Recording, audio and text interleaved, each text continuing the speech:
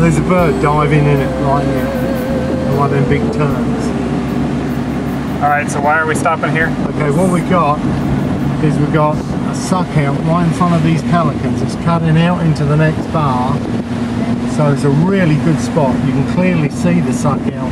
Not sure if you're going to pick it out on camera. Maybe we'll get on top of the truck and show you. But just here is a perfect spot. Also, we've got a nice, pretty narrow gut behind it. The bait's going to be washing out of that suck out. I like working suck outs. You've got all these turns here. I just saw a turn dive in there and pull some bait out of it. So we know there's bait here. So we'll give it a try and see what we can get. Even when we're using a big chunk bait, we need to keep it aerodynamic to get the distance that we need. Okay, so I'm taking a chunk of whiting,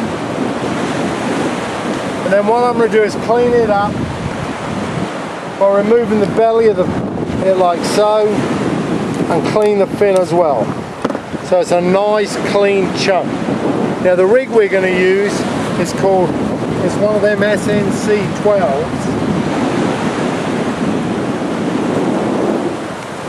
It's got a nice circle look on it. I'm going to put that up and bring it out through the skin.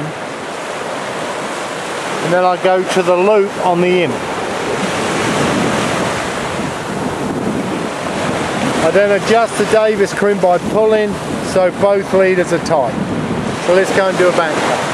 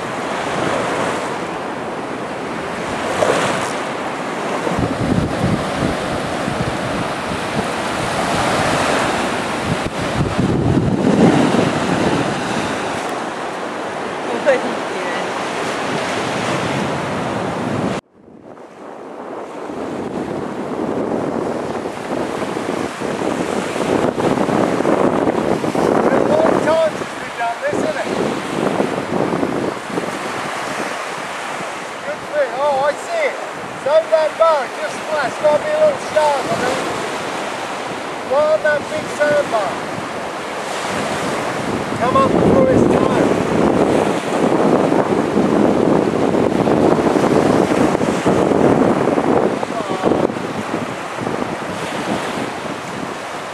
Good fish.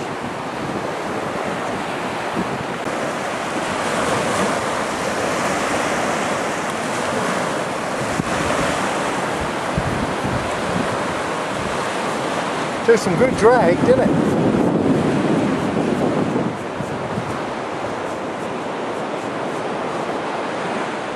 Coming over that bar, I don't like it.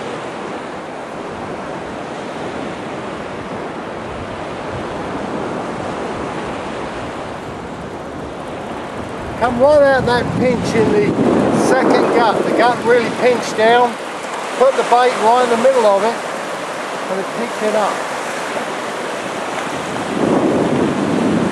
No weed down here. Water clarity is really good. Going to put it as high as I can, eh? Little bit of weed.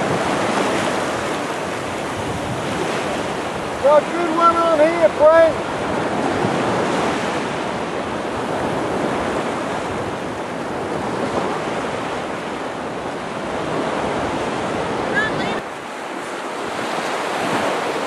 Get it.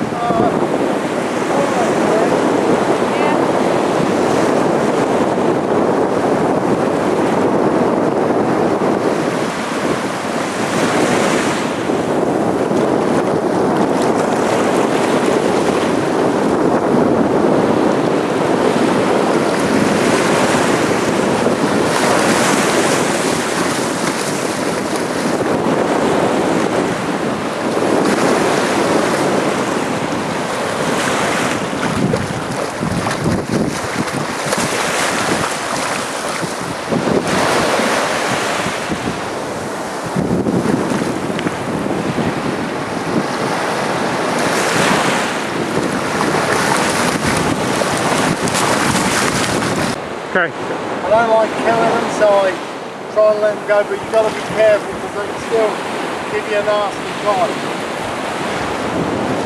What I try and do is there's an area here where if you get it,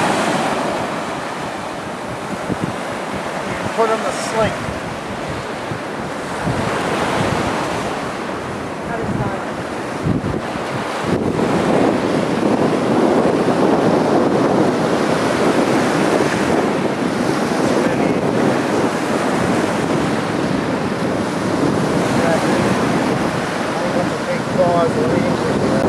Yeah. So just say what you're going to do.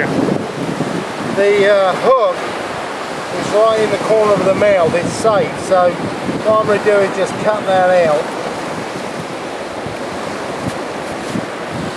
And then what I do, keeping that really pinched hard,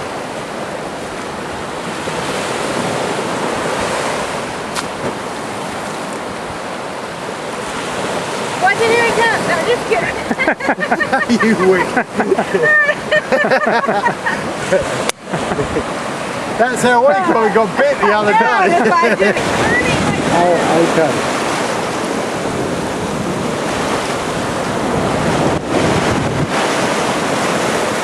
Right there.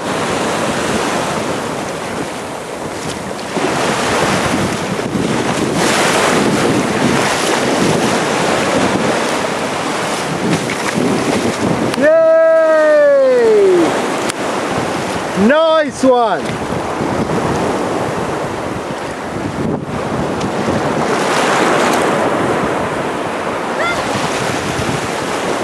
That was good.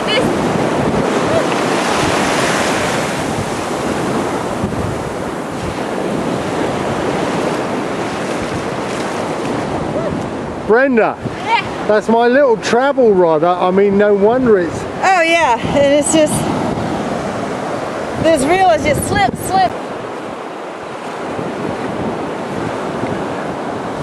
Okay, what Lee's going to demonstrate is, what's the correct pronunciation for that? I believe it's ikijimi.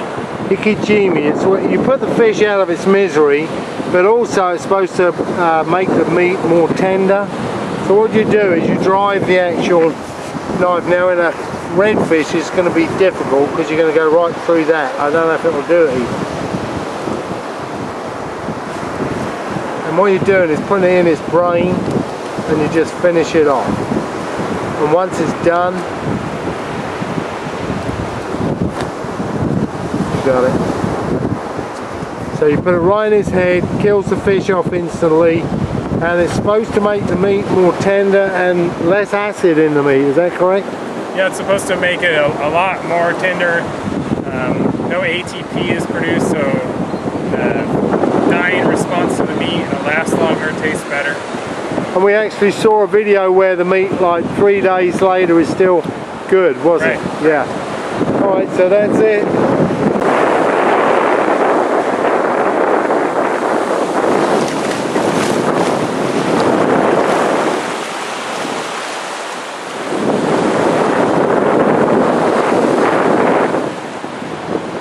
What you got, Lee? Redfish? Looks like it. I think Brendan's got one as well.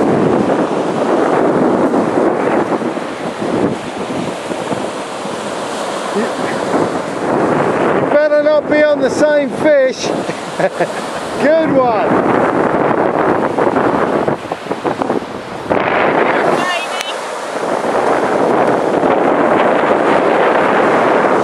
Hold her up. Talking about. Yeah, baby, cool. Lee's got a nice one as well. Alright, baby. Yeah.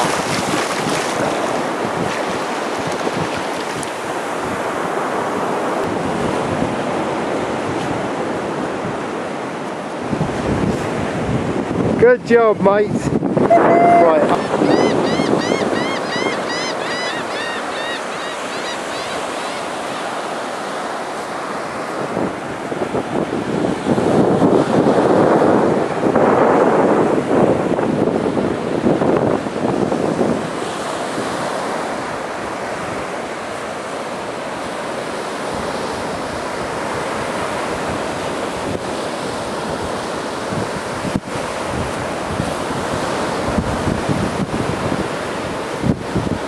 Nice one.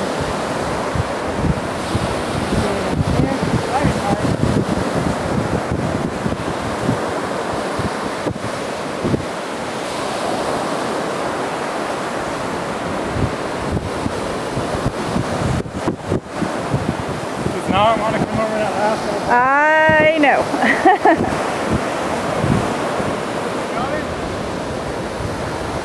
He's getting there.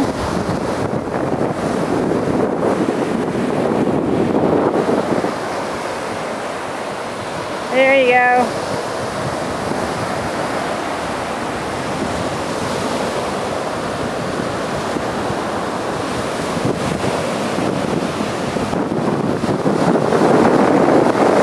Oh, he swallowed it too. Yep.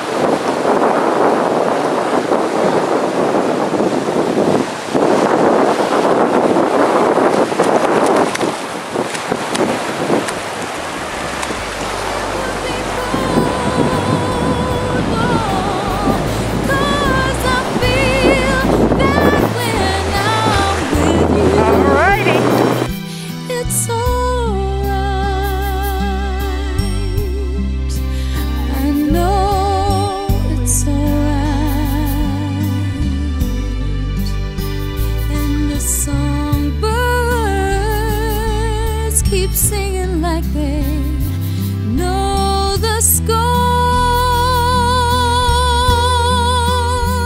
And I love you, I love you, I love you like never before.